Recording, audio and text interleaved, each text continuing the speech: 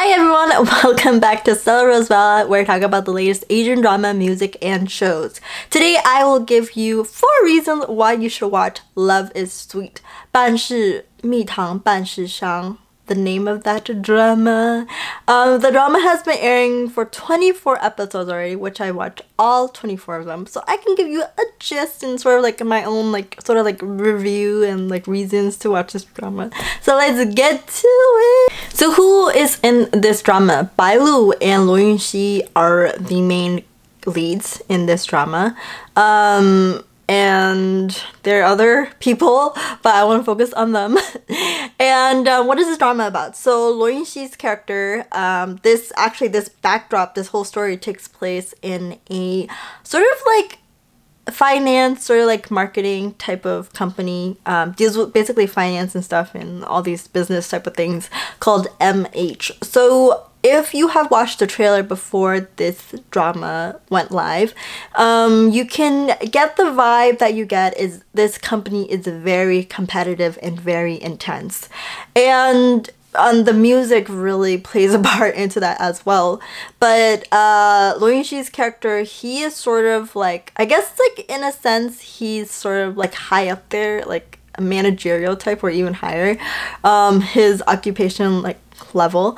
And Bailu's character, she goes in actually as a newbie, but Yunxi's character, his name is Yunxi, and Bailu's character is Jiang Jun. And these two characters, they have known each other since they were in elementary school and high school, and then Yunxi's character moved, so they haven't been in contact for a very, very long time. And they meet up again when Bailu's character goes to interview for this job at his company. Yunxi's character actually has a crush on Bailu's character. So they haven't seen each other for a very long time, and they meet up again in this company. She went through the interview process. She made it to like the 4th round. Yunxi didn't give her a pass on the final round, sort of. And he just told her straight up that you do not fit this company. It's very intense. It's competitive and everything. This whole environment, it's not a right fit for you. And yeah, so you shouldn't be in this company. So one of the reasons why you should watch this drama is because of the chemistry between Bailu and Yunxi's character. It's so good. So, you know, since both of the characters, they've known each other for a very, very long time, and I don't know how they do it. It's like, you know, when you are working for the first time together, it takes time for, you know, you to have that chemistry and that vibe to sort of show on screen that you two have known each other for a very, very long time. They did that. Their chemistry, on screen, it's just like, you can see it, you can feel it. It's just they have that type of chemistry within them. And I think like it's refreshing to see Bailu paired with sort of working together with another actor, because I've seen her work before. She has worked with Shukai a lot. I'm not complaining about that. I love Shukai, but I feel like it'll be great, you know, to pair them off with someone else, you know.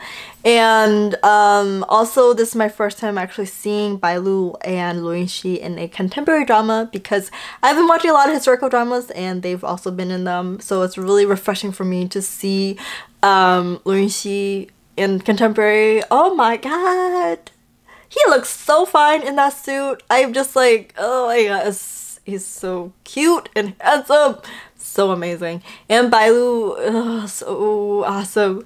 But so they both, the chemistry, I feel like their characters in all the contemporary dramas that I've watched so far, their characters' relationship, I have to say, it's one of more of the normal types. Yeah, it's more normal and more mature, I have to say, compared to the other contemporary dramas that I watch, because I have watched like campus, like student life type of contemporary like relationship. I've seen like CEO and like secretary and like stuff like that. And the thing is that the dramas that I watch for contemporary ones, they don't really go into much of like the actual work that the character does as much. They do, but not as much as I want them to. I feel like there has to be a balance. I feel like this drama does that very well in terms of like they have different like clients that they have to, you know, help out with and everything. They did that very well and they handled it very well. So you learn something new, such as someone can be allergic to tears. So Bailu's character, she is allergic to tears. When she cries, she'll have an immediate reaction where she can't breathe and she faints and her cheeks become like pinkish. And I thought this was a made-up thing, I'm not gonna lie. I thought this was like a fake, you know, illness, and I looked up and it's actually true. I'm not sure it's like the same as the one that Bailu's character has, but when I typed in like allergic to tears, it's called aquagenic urticaria. I don't know how to read it, but that's the name of it.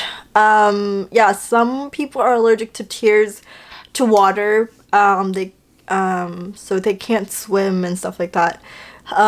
So that is something I learned from this drama. And I feel really like, you know, you express your emotions and to let it all out. And for Bailu's character to see her that she's allergic to it and she has an allergic reaction to it, that is, I don't know how, I just, you know, I feel bad for her. Another reason why you should check out this drama, the cinematography. Oh, it's so beautifully done. Okay, if you watch historical dramas and modern, like contemporary dramas, the historical ones, obviously the color and the CGI effects and everything like that, but in contemporary ones, ooh, I don't know, like the way they shot it and also the color and like just the vibe they get, it's so beautifully done. It's just, oh, I have to clip all these like different scenes, but it's so beautiful. Like the contemporary ones, I've watched a couple and like there's this like white layer that they add into it and the colors really look really, to me it looks really weird. But this one, ooh, it's like you're watching a movie and like you're in theater and there's this vibe and it's like, oh, it's so beautiful. I feel like this is one of the dramas that I like where it's shot so beautifully and like the colors and everything, and for me it's like a movie type of vibe. Congrats to the editor.